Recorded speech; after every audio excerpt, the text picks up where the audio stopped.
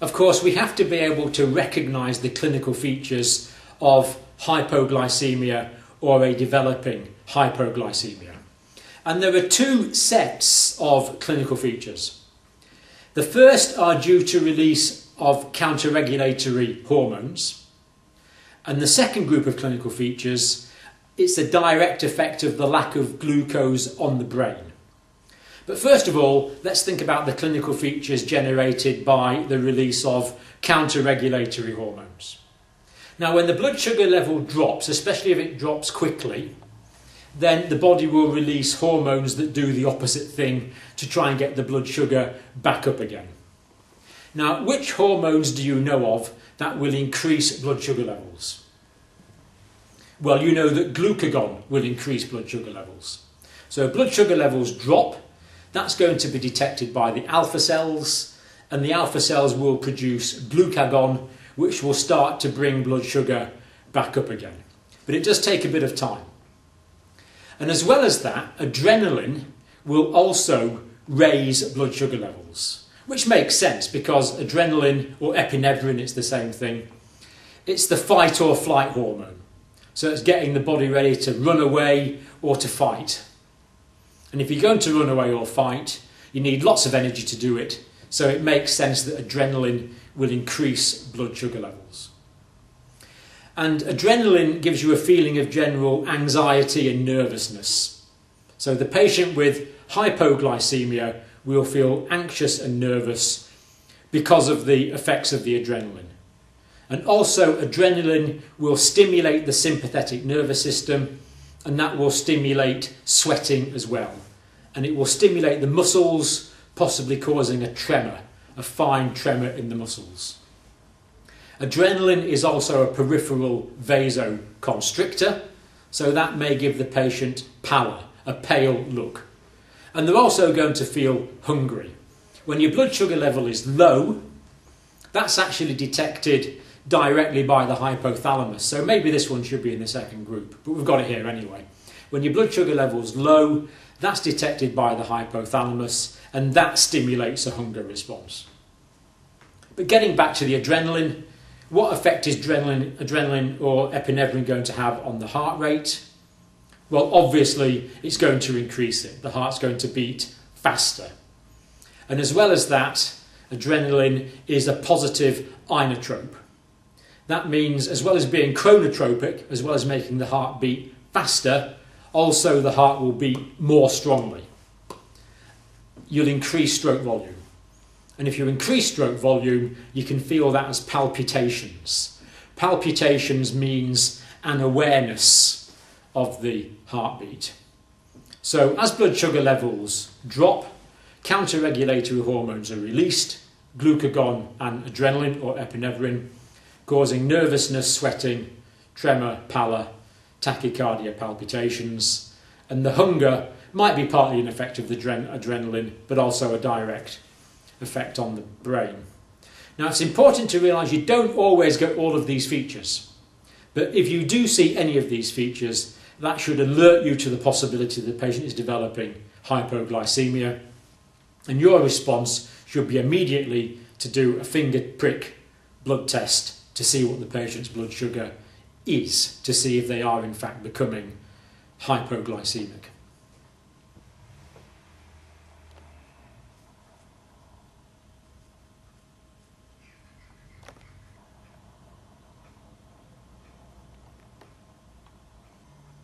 So the first group of clinical features in hypoglycemia are the counter-regulatory hormones.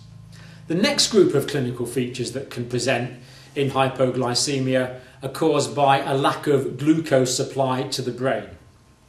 Now, the brain is an obligatory glucose user. It can't switch to using fatty acids or something like that. It can switch to using ketones, but that would take weeks or months for it to adapt. So basically, in someone who's used to a normal diet, the brain must have glucose or it won't work. It's an obligatory glucose user. So if there's not enough sugar getting to the brain's going to start not working properly. There's going to be reduced metabolic activity in the brain. causing abnormal function. And that leads to confusion, sometimes drowsiness. Slurred speech is a real classic one. The speech just becomes slurred. Lack of coordination, staggering gait, irritability, even anger, and emotional change, sometimes tearfulness, for example. And of course, all of those are classic effects of alcohol intoxication. So very often, by lay people, someone who is hypoglycemic will be assumed to be drunk and therefore not treated. This is why it's very important that diabetics should wear a med alert, a bracelet or something saying, I am diabetic. Because all of these things are readily confused if you don't have that analytical brain or that not background knowledge, or very easily confused with simple drunkenness. But of course they won't smell of alcohol. But if they're diabetic, we would have a high index of suspicion for any of these behaviours, and again we would test their blood sugar with a finger prick test to see if they are becoming hypoglycemic. Now if it progressed, in fact anything that irritates the brain enough really eventually can cause convulsions. So hypoglycemia can cause fitting, and at that stage the patient is really in a degree of danger because they can go on into a hypoglycemic coma, and of course that is a risk of death. They can die from that. It is a life-threatening condition. So any of those things, test the patient's blood sugar, because as we're about to see, if you think of hypoglycemia, it's actually reasonably straightforward to treat.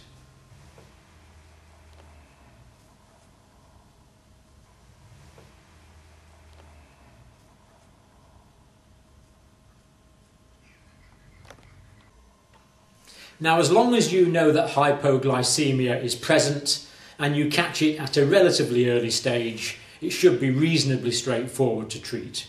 And of course, if the patient is able to give them some sugar to eat or some sugar to drink, and then once you've given them some short-acting sugar-based carbohydrate, give them some complex carbohydrate that will keep their blood sugar high for a reasonable period of time. But do bear in mind the patient's level of consciousness, because of course if a patient has got compromised levels of consciousness, we certainly don't want to be giving them drinks because the fluid can go down into their trachea and cause aspiration pneumonia, which is of course counterproductive. So as long as the patient is able to swallow in a reasonable state of consciousness, sugar first, then a complex carbohydrate. Now in the first aid situation, if a patient already has compromised levels of consciousness, what we can do is we can smear sugary thick solutions round in the inside of their mouth under their tongue. So at home you could use honey or syrup for this. There is a preparation called Hypostop, which is a very high concentrated thick glucose gel that diabetics can keep at home if they're going to be prone to hypoglycemia. But in the hospital situation, we'll normally give intravenous dextrose. Now in the old days we used to give 50%, but high dextrose solutions cause phlebitis, they're bad for the veins. So 20% dextrose solution is the current thinking of the best thing to give. And give 75 mils of that as a bolus, and hopefully the patient will start waking up. If you need to give a bit more to wake the patient up, then okay, give a bit more. But then as soon as you've treated it with intravenous dextrose and the patient's woken up, then give them some complex carbohydrates to eat to keep it up for a period of time. The other thing we can do, especially in the home situation if someone can't put up IVs, is to give intramuscular glucagon, because of course glucagon will increase blood sugar levels, treating the hypoglycemia, and we can give 1 milligram of that intramuscularly. We've already mentioned the importance of diabetic people carrying med alerts to say that they're diabetic. And then of course, after the hypoglycemia has resolved, which may take time, you know, if someone starts eating chocolate, it can take about 20 minutes for the blood sugar to go up. And they might not feel very well again for the next hour, so it can take a bit of time. But after that, maybe the next day, then patient education becomes very important. We need to teach the patient why they've become hypoglycemic so they can avoid hypoglycemia in future. We don't want this to be repeated. But to get hypoglycemia occasionally in a well-managed diabetic, in type 1 diabetes especially, you can almost consider a bit of hypoglycemia to be normal. But the key thing is that the patient recognises it and can treat it early. But if they don't know what's causing it, patient education is very important. And the other thing, that hypoglycemia in patients that have got long-standing type 1 diabetes, then they might not be able to recognise that they're becoming hypoglycemic as readily. They might not get the same clinical features. So in long-standing type 1 diabetes, especially if the patients had repeated hypos, then they might not get the same warning features until the blood sugar is much lower. And of course that gives you a much shorter window of opportunity in which to treat it. But as long as you think of it at reasonably early stage, we can treat this. We're quite good at this.